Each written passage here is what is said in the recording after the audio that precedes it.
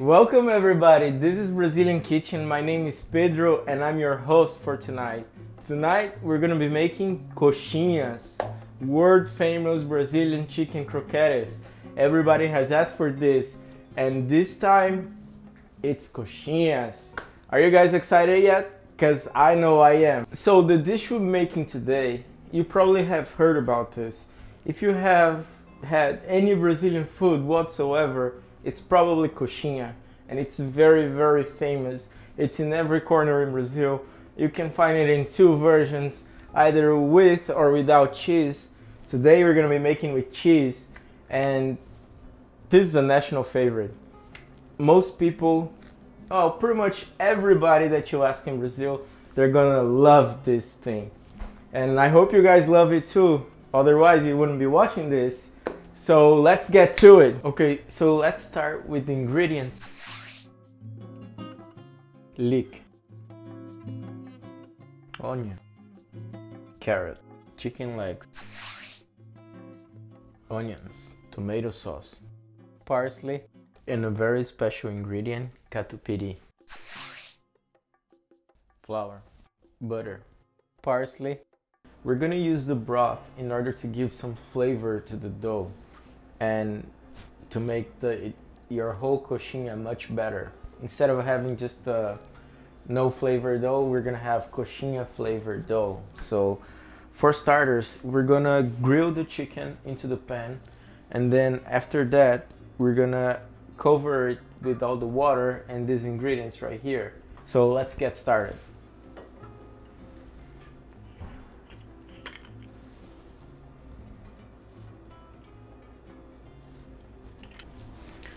I'm gonna use the chicken with the skin here because the skin gives it a great flavor, but we're not gonna use the skin in the end result. So I'm just gonna put it here, and when the chicken is done, I'm gonna remove all the skin of it.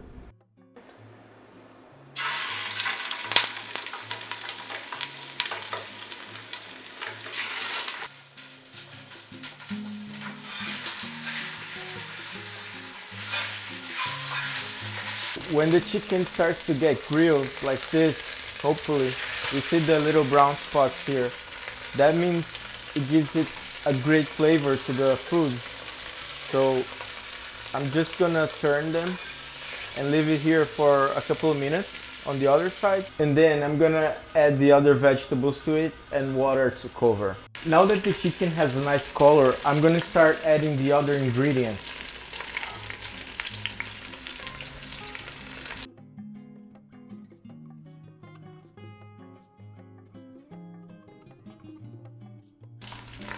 The carrots,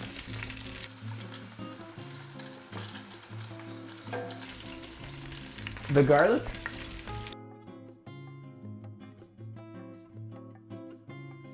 and finally the onions. I just stirred everything for a bit to make sure that everything has come in contact with the bottom of the pan where that brownness of the chicken has stuck. So after this, I'm just gonna add some water to it to cover everything here.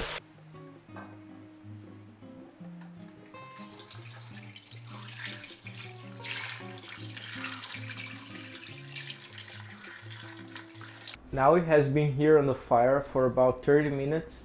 So let's open and take a look how it is right now. You can see how the water, it's not crystal anymore. It has started to incorporate all the flavors that there is in this pot right here. So the chicken, by now it's completely done, totally safe to eat if you guys want to, but do not waste the chicken. We're gonna make some coxinhas and it's gonna be better, but if you wanted to, it's ready. So the skin has begun to fall off, as you can see here. So in order to speed up the process a bit, I'm just gonna take the chicken out, and then I'm gonna start to shred it while the water is still boiling and it's still making the flavor more concentrate.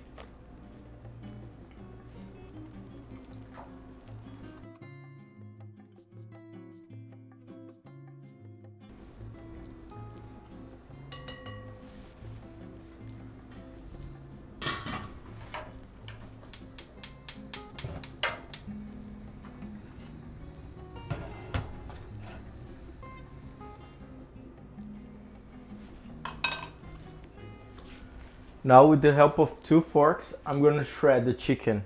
Before, I'm gonna remove the skin from the 3 pieces and then shred it. So while I'm shredding the chicken, the other pan is still in the low heat and the water is still boiling in there. So I'm just gonna leave it there while I do this.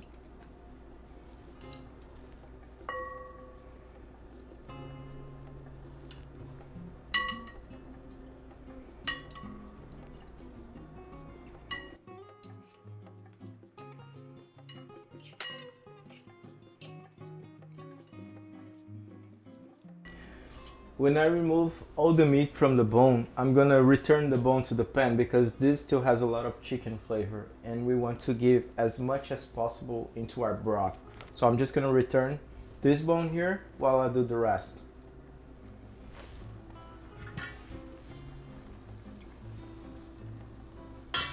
I'm also gonna add the skin back to the mix in order to give it more chicken flavor.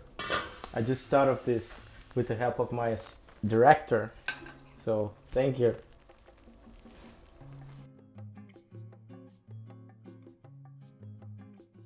So I think I did a great job here at shredding the chicken. If you guys like more shredded or less shredded, this is up to you guys, but this is how I did it. And now I'm gonna turn off the heat from the broth because now is the time we're gonna use it. So now I got another pan because I'm gonna fry, or well, it's already cooked, so I'm just gonna saute the chicken with fried onions, with the tomato sauce and with some parsley. This is the time now that I'm gonna add all the seasoning to the chicken, which is gonna be our filling for the coxinhas. So I'm just gonna put some oil in the pan, the onions,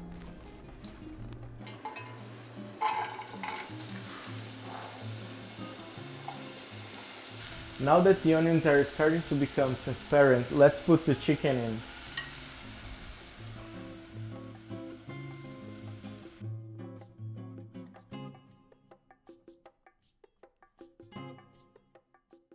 Now that I mix the chicken and the onions, I'm gonna get 1 spoon.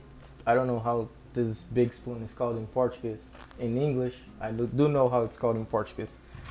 So I'm just gonna use 1 spoon of this and put it here in the chicken.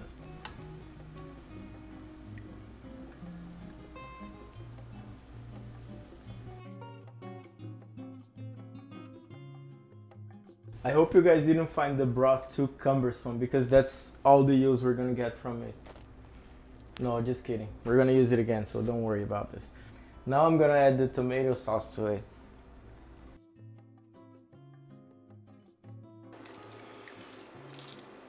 Now that everything is mixed together, I'm gonna add all the seasoning to the filling. So remember, always cook the chicken with low heat. So after you are done frying the onions, turn the heat to low and then add the chicken and everything else.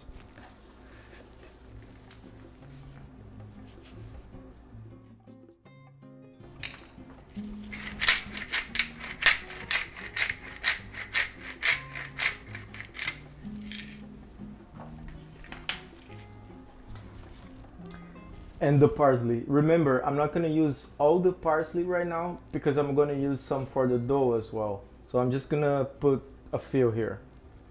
And after I add the tomato sauce, I turn off the heat, and now everything is just the temperature that it was. And I'm gonna start mixing them again after I put the seasoning.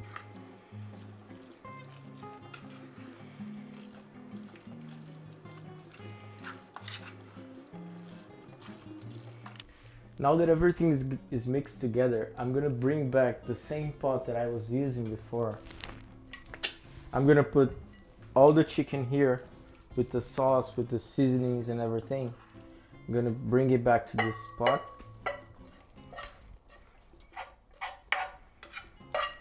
And now I'm gonna bring a very special guest. Are you guys ready for this? This is something that is loved by all Brazilians.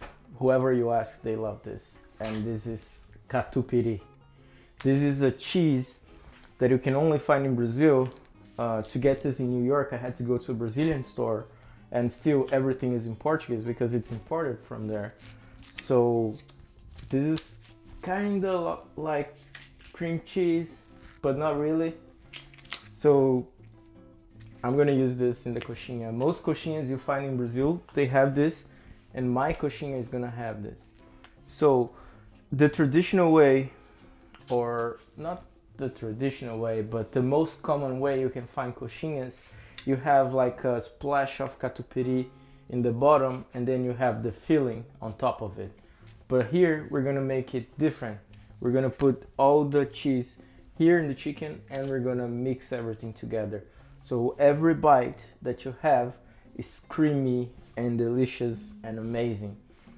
My mouth is watering right now. The smell is so good. I'm so excited for this, guys. So let's do this. So when I went to put the catupiry here, I noticed that there's some water in the chicken. Not everything has evaporated. So I'm gonna take this off, because if the filling is too wet, it's gonna break the dough once I start to fry. So I'm just gonna take the water off. It's gonna be off camera, but I'll be right back. Okay, now we're back. So I'm just gonna add a bit of cream cheese, a bit of catupiry here, and I'm gonna mix it up, then I'm gonna add more. Because if I add everything at once, it's gonna become very hard to mix. So I'm not gonna do that.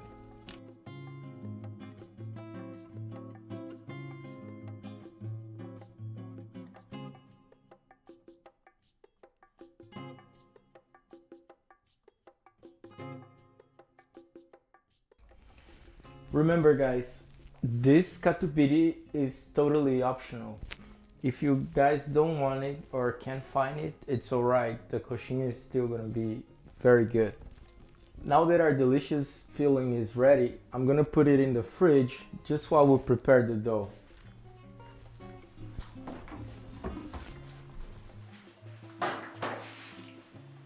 Okay, so now we got to the final, well, almost final part of the recipe. Now I'm gonna start making the dough. So for the dough, I'm gonna use everything that I have here. This is what we have from the broth and some of the water that I took out of the chicken as well. And flour, parsley, and butter. So now I'm gonna add the butter into the pan to melt it with the broth. Now I'm gonna add the broth.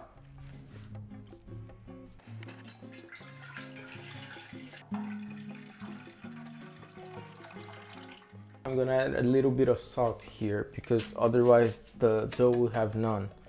And remember, guys, that I said that you don't have to use broth. So if you're gonna use water, this is the time that you're gonna use the water instead of the broth. The dough is gonna be a little bit bland, but that's alright, it's still gonna taste good. The parsley.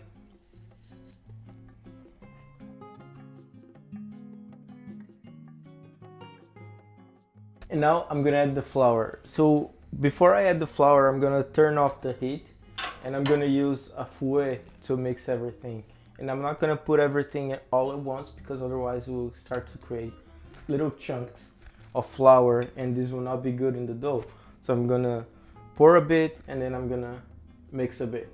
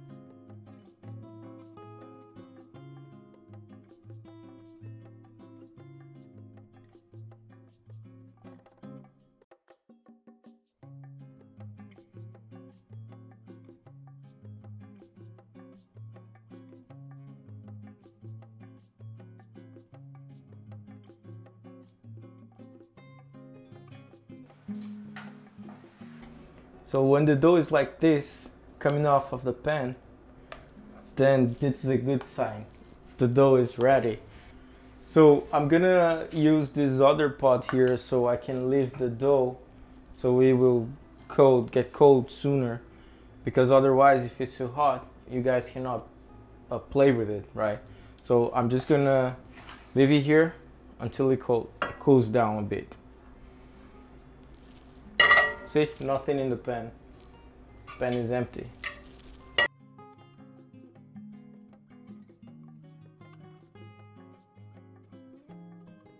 So now we're getting to the trickiest part in the whole process. Now we're gonna assemble our coxinhas.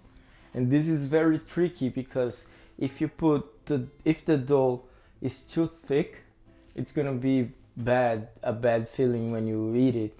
And if it's too thin, it's gonna break once you fry. So you gotta be there in the middle, but it's very tricky. So after about 5 coxinhas, you're gonna get the hang of it. So don't worry, it's very difficult in the beginning, but then it's gonna be all right, I promise you guys. I'm gonna get some of the dough here. I'm gonna make a little ball in my hand. And remember, you can make your coxinhas the size you want it. So in Brazil, we have in parties like this big, or if you go to a bakery, you can find it this big. So you can do whatever you want, right?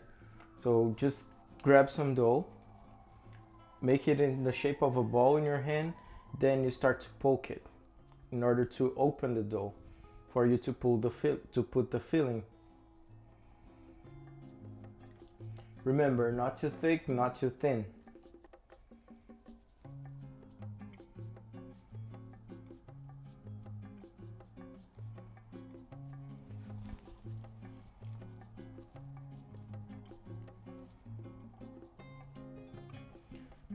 And be generous on the filling, because if you have a coxinha with no filling, you're gonna be frustrated. So don't do that to yourself.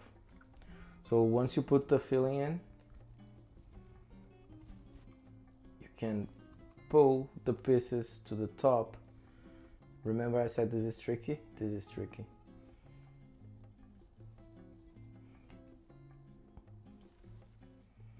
Now you can put it all together. And this is gonna break.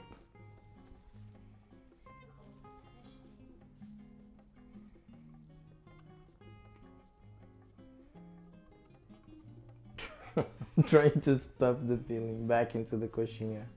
Well, let's see if I can still save this. I'm gonna take some of the filling off, put it back here, and attempt to close this one.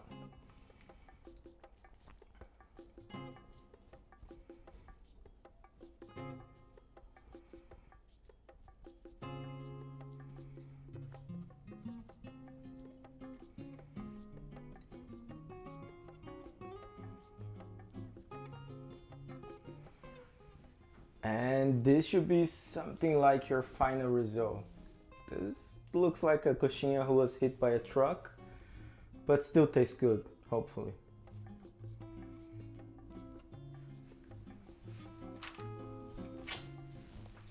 Guys, now I have all my coxinhas done. Well, at least the assembly of them. I still have to bread them, but I was able to make 15 coxinhas of different sizes. But for now, we're gonna bread the coxinhas and then we're gonna fry it after.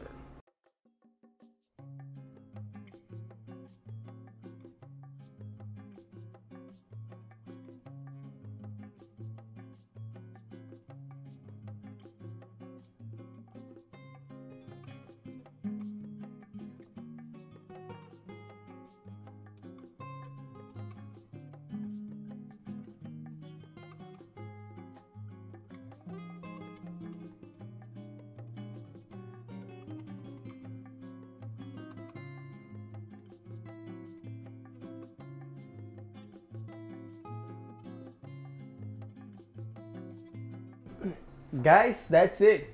After almost 8 hours of shooting and cooking and everything else, no, just kidding, it was more like 2 hours. So this is the final step. We're gonna fry our coxinhas Finally, so let's have it. Remember, you have to test the oil. It has to be very hot. So there are a couple of ways to test it.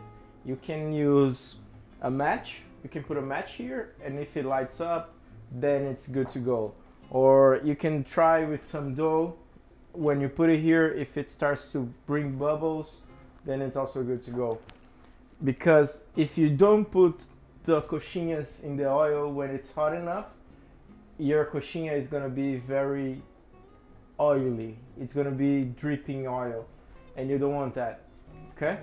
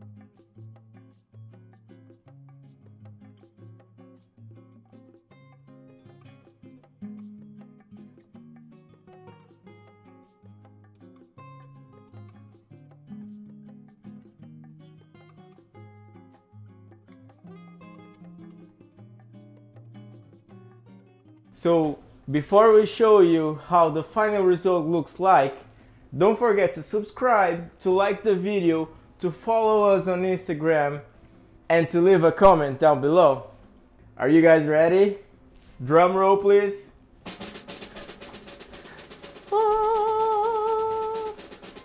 Guys, this is coxinha, and this is amazing.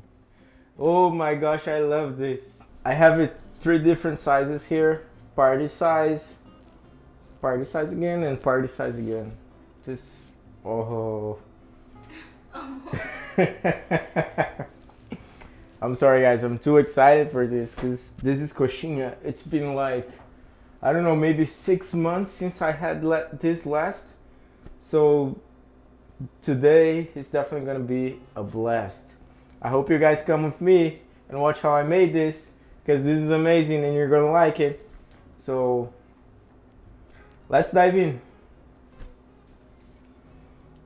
I'm gonna start with the larger one because, you know, oh, before I bite into this, I must tell you, there's a lifelong fight between Brazilians. Should you start at the top? That's the right way.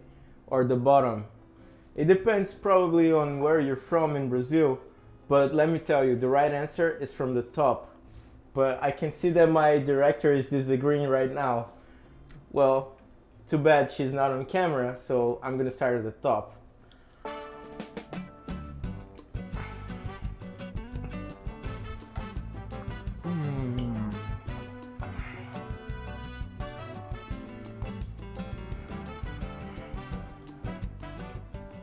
Oh my gosh, guys. This is so good. Seriously. As I said, it can be too thick or too thin. So when you're assembling your coxinhas, be sure to mind this. I have on one side of my coxinha, it's kind of too thick, but on the other side, it's just perfect. Anyway, it doesn't matter because this is amazing. With the cheese, with the catupiry, oh, this is to die for. So if you guys like it hot, I like it. So I'm just gonna brush it in the pepper here.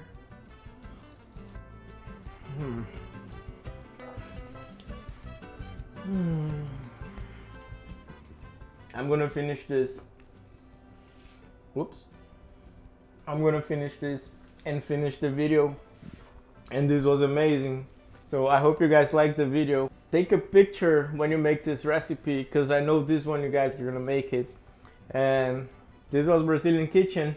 Até logo!